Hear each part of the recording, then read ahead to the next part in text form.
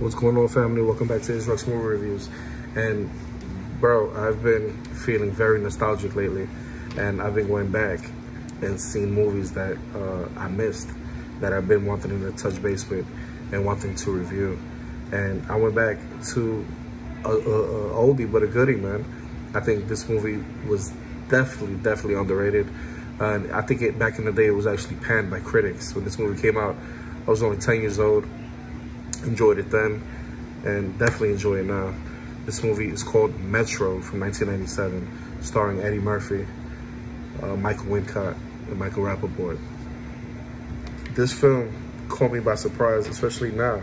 I was like, you know what, I'm gonna watch this movie, and boy, man, I enjoyed it like always. You know, this to me was one of Murphy's best films. You know, he gets a lot of slack because a lot of people looked at him as this funny guy, and then when he actually tried to venture off to doing things a little more serious, he had a lot of slack for it. Do not know why, because he's a very talented actor. You know, the 80s and 90s saw the momentous rise of, you know, our beloved funny man, I think one of the funniest men of all time, Eddie Murphy, within the comedy genre, within the action comedy genre, and particularly the wisecracking comedy shit, right? That was started back in the 80s with Tango and Cash, Lethal Weapon. 48 Hours to me kicked it all off. You know, the Beverly Hills Cop trilogy added to the snowball effect, and then so it went, right? To me, his manic charisma led to many starring roles, including the somewhat forgotten actioner in this film that we're about to talk about today, which is called Metro.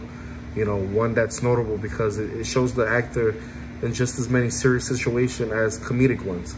And what's cool about this movie is he does have a lot of comedic ones in it also, but in a very serious tone. You know, there's a teeter on a sense of humor here, which I loved.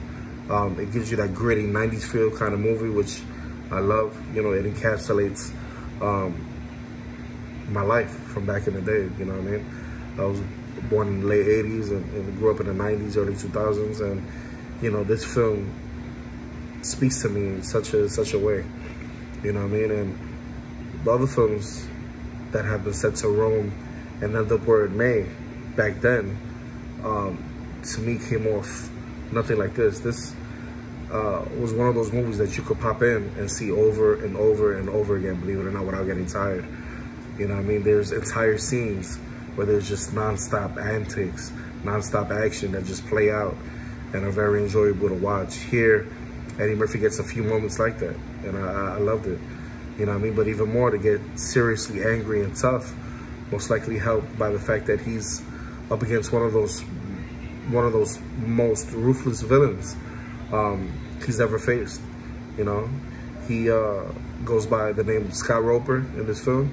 You know, he's a fast-talking, resourceful San Francisco hostage negotiator, which was very unique.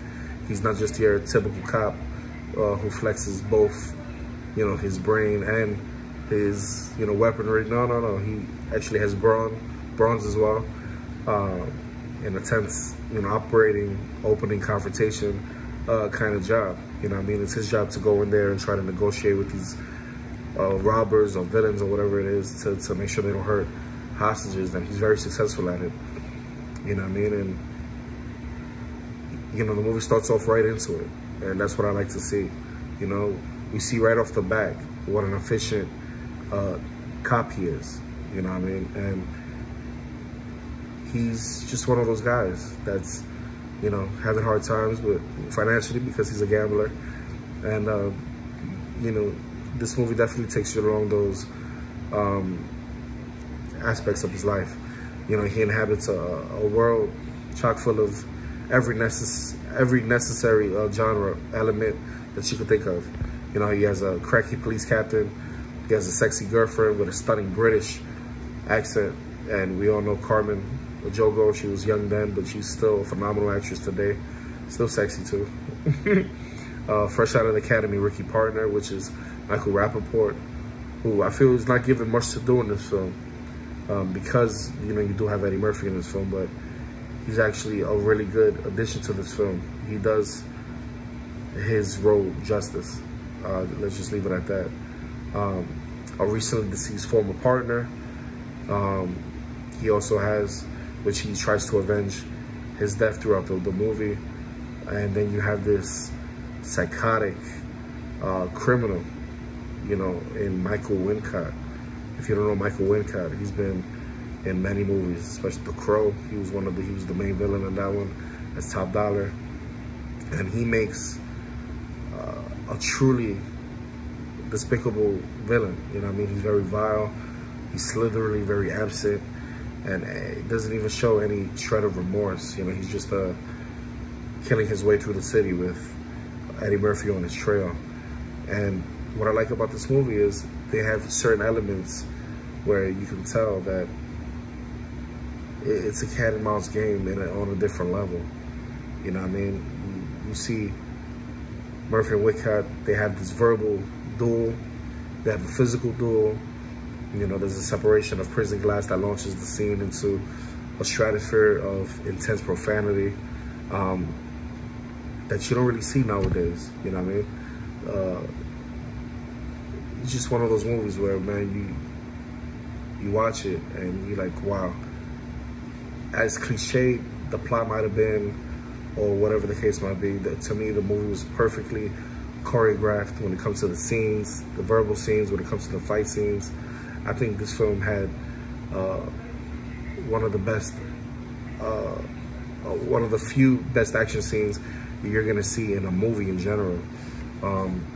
You know, to me, this movie, back then, I looked back and it received very lukewarm reviews, and for some reason, I just still can't, I still don't understand. You know, Michael Wincott's performance was great, was fun, was evil. How can you not give that man an award for this film? You know what I mean? Eddie Murphy, to me, was awesome in this film. I think he was even better in this film than he was in Beverly Hills Cop.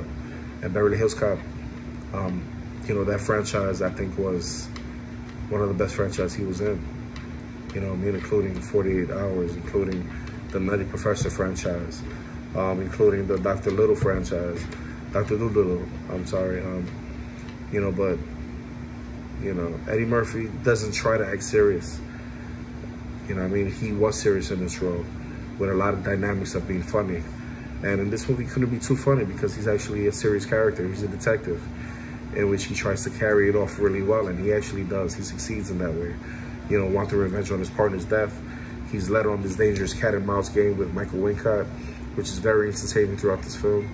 And Michael Wincott doesn't let him win easily. I think that's one of the thrills of this movie. The main highlights of Metro, to me, that stand out the most were the thrilling car chase sequences, the explosive ending, the twists in this movie. Obviously, this is not the best film I've ever seen, but Wincott is immensely one of the best criminals I've ever seen on screen. You know what I mean? Displaying almost a never-ending desire to bring this cop down, and then vice versa, even if it means both of them dying, which to me was awesome. You know, Metro overall is going to be a fast-paced, thrilling, and funny movie in various instances. You know, from start to finish, containing many startling and cunning plots that may seem a little odd at first, but as you go through the film, you know, it starts to smooth out to a very satisfactory conclusion. I can definitely understand why it was a huge success at the box office and then deteriorated after a while. I do not know why, but this movie was very, very, very not disappointing, enjoyable. And yeah, definitely go check this out. I give this movie, man, I mean,